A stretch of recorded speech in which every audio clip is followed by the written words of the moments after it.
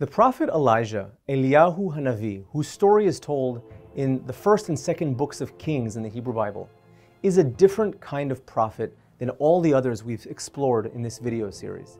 Because Elijah is not merely a teacher or a preacher or a miracle worker, he's actually a warrior.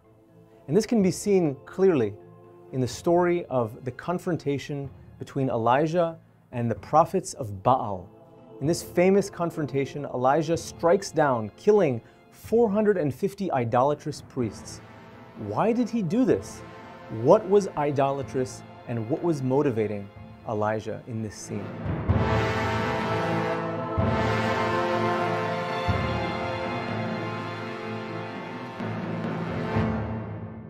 Hi, I'm Jonathan Lipnick, a professor at the Israel Institute of Biblical Studies.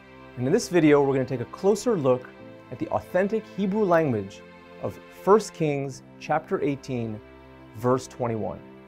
Vayigash Eliyahu el kol ha'am, vayomer ad matai atem poschim al shtei haseifim, im Adonai ha'elohim lechu acharav, ve'im ha'Baal lechu acharav, ve'lo anu ha'am oto davar. Elijah then came near to all the people and said, "How long will you go limping with two different opinions? If the Lord is God, follow him. But if Baal, then follow him." The people did not answer him a word. The prophet Elijah lived at a time in the 9th century BC when the prophets of Israel were not yet having their words recorded and written down in books which bear their name. Indeed, Elijah's story is not recorded in a book of Elijah, but rather in the book of 1st and 2nd Kings. He lived in the northern kingdom of Israel and devoted his life to encouraging King Ahab, who had made political alliances with the Phoenicians, to return to a life of monotheism, a radical monotheism which involved the worship of one God. Indeed, his name itself, Eliyahu, is comprised of the two names which the God of Israel, El and Adonai, those two names are the hallmarks of Israel's monotheism. In this verse, we see a perfect illustration of why reading the Bible in translation can sometimes be such an unfulfilling experience. The phrase, "How long will you go on limping between two opinions?" falls so flat when compared to the original Hebrew. In Hebrew, what this verse actually means, poschim al shtei seifim, means how long will you go jumping back and forth between two different branches? The metaphor here is that of a bird who is too flighty to decide where he wants to settle down. Elijah is using this image of a bird as a way of castigating the children of Israel for constantly vacillating between idolatry and monotheism, between the worship of Baal and the worship of Adonai. The passage opens with the word vayigash, which has been translated in English as "he came near."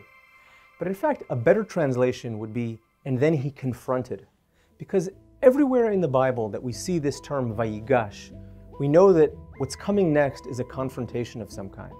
We see this in chapter 18 of the book of Genesis, for example, when Abraham engages in a very high-pitched debate with God himself over the future fate of the Sodomites. In this passage, the term vayigash is used to indicate the battle that is coming with the idolatrous priests of Baal. But if you read the term in English, "and he came near," a very neutral and empty term, you would never know that this is coming. Yet another reason why reading the Bible in Hebrew gives you that kind of intertextuality, which allows you to be a better and richer reader of Scripture.